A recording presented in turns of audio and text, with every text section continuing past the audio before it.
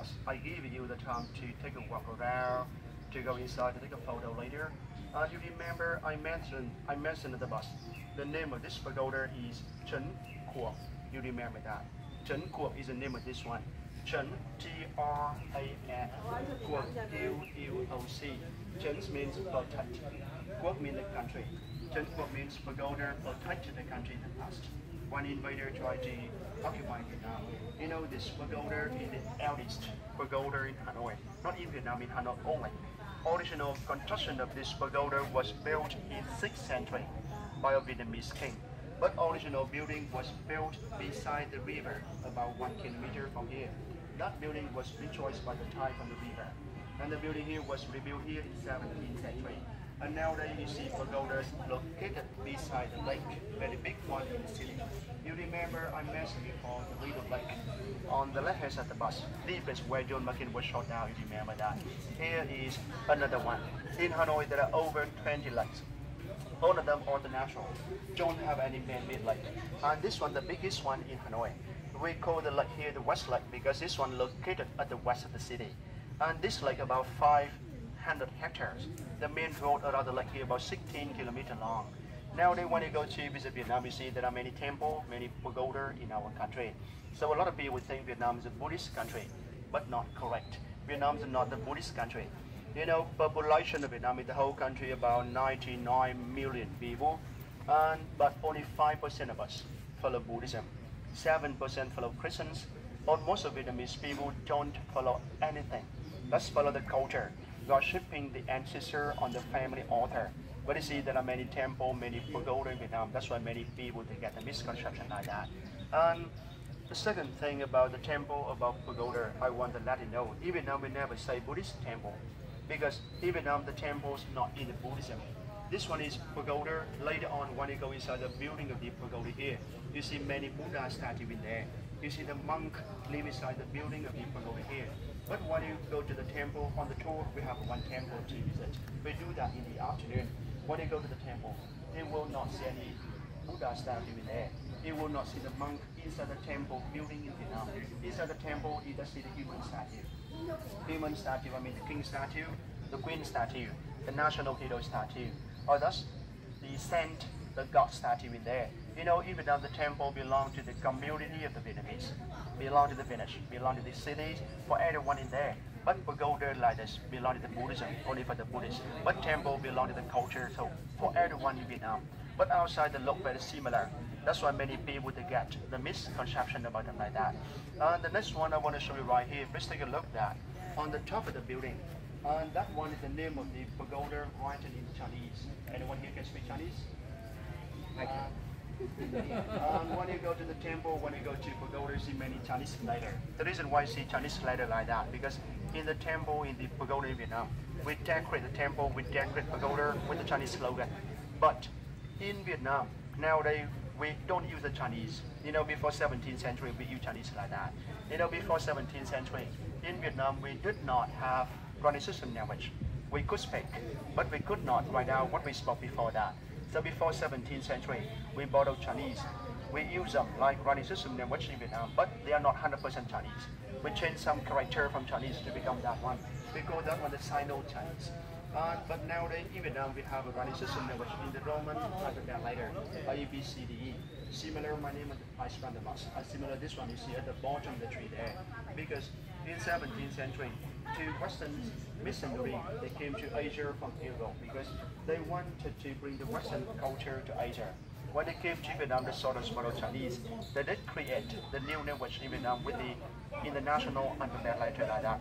We start using this language since 18th century. But in the temple, in the pagoda, we keep Chinese because I mentioned before, we decorate the temple, we decorate pagoda with the Chinese slogan, Chinese poem. If you know Chinese language, you will know inside one Chinese word having many meaning inside. Inside one Chinese slogan like that, having many deep meaning inside also. If we translate them into the Western language, we cannot translate all the meaning they have. We get lost some good meaning. So we want to give them in the original Chinese like that because we want to protect them in the original meaning they have. That's why you see them when you go to visit here. But in Vietnam, special thing, nobody understands them. Only the monk who live inside pagoda, They can write out Chinese, they can read Chinese. And some old people in Vietnam, they can do that, but they cannot speak. The next one I want to show you right here are the threshold. You see on the ground there, have one little step. Every temple, every pagoda, even when you go inside the building, we have to step over a little step like that. Because when you do that, you need to bow down the knees to make the head down like this. We will have to show the respect. Show respect to the Buddha, show respect to someone who is worship in the temple in our country. That's why we have one step at the window on this ground like that. Nowadays, Vietnamese people, we go to the temple, we go to pagoda twice per month. We use a full moon calendar for that. In the solar calendar, today is the 22nd of the April, right? But in the Vietnamese calendar, today the 3rd of March. So when the people get here, they try to bring the offering with them. Offering like the food, sticky rice, the rice cake, banana, apple, beer, water, coffee. People offer the Buddha the offering, offer someone who is worship in the temple the offering like that. Because in Vietnam, we believe in karma. We believe if we are easy people with either one, the life will easy back for you. When you give someone the half, you get the half back. When you give the something you have something back, even more than you give before. That's why the people try to offer the offering like that. And that's why you see Vietnamese people look so friendly like that. And because we believe if we are easy, the life will be easy for us. And sometimes the offering is not only the food like that. Sometimes the offering like the little animal. At the main gate, when you came in here, then you see some vendor, they sell the little fish, little turtle, little bird. And we Buddhists buy them from the vendor there.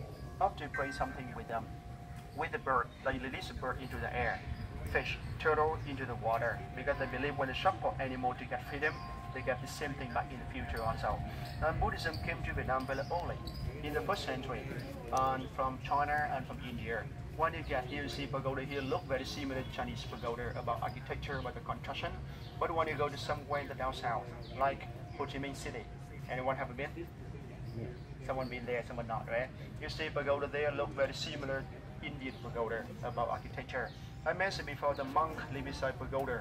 The monk live beside pagoda here whole year, whole life, until they pass away. They pass away inside pagoda in Vietnam. And when the monk pass away, the people cremate. Inside here, the people cremate the body of the monk. After cremation, they build the little stupa, stupa, the tower, to keep the ashes remain of the body in there. So inside this pagoda, we do it with the monk body. And I will take you to stupa kind of later. Now you can go inside the building here to take a look something in there first. But when you go inside there, please tell me leave your shoes outside. We should not take a picture of the Buddha statue.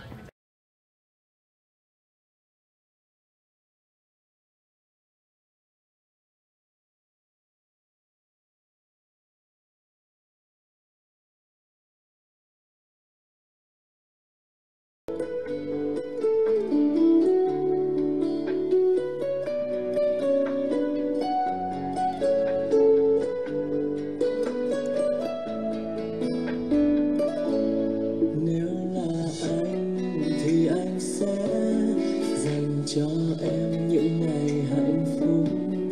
Nếu là anh thì anh sẽ nắm tay em không bao giờ buồn. Anh sẽ không làm em khóc. Anh sẽ không bao giờ nhìn thấy. Anh sẽ cố làm tất cả để cho em tháng ngày bình yên. Nếu là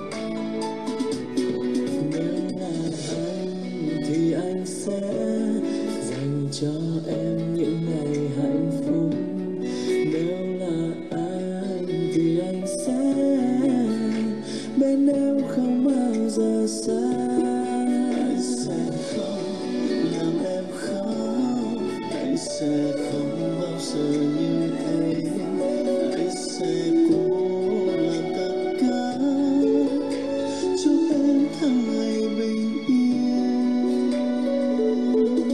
Nếu là anh thì anh sẽ dành yêu thương đến em mỗi ngày.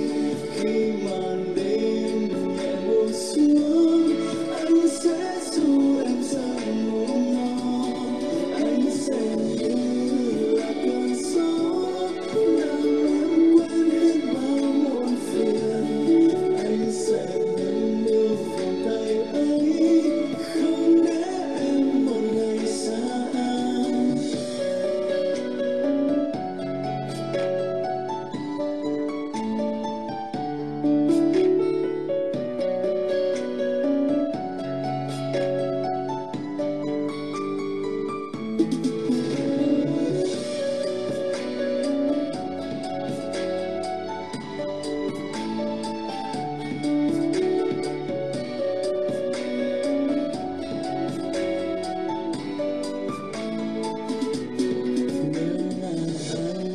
Thì anh sẽ dành cho em những ngày hạnh phúc. Nếu là anh thì anh sẽ bên em không bao giờ xa. Anh sẽ không làm em khóc, anh sẽ không bao giờ như thế. Anh sẽ cố làm tất cả cho em tháng ngày bình yên. Nếu là anh thì anh sẽ dành yêu thương đến em mỗi ngày. Khi màn đêm nhẹ buông xuống, anh sẽ dù em giấc ngủ ngon. Anh sẽ như là cơn gió làm em quên hết bao muộn phiền. Anh sẽ nâng niu vòng tay ấy, không để em một ngày xa anh. Nếu là anh thì anh sẽ dành yêu thương đến em mỗi ngày. Khi màn đêm nhẹ buông xuống, anh sẽ dù em giấc ngủ ngon. Anh sẽ như là cơn gió làm em quên hết bao muộn phiền. Anh sẽ nâng niu vòng tay ấy, không để em một ngày xa anh. Nếu là anh thì anh sẽ cùng em đi hết con đường dài.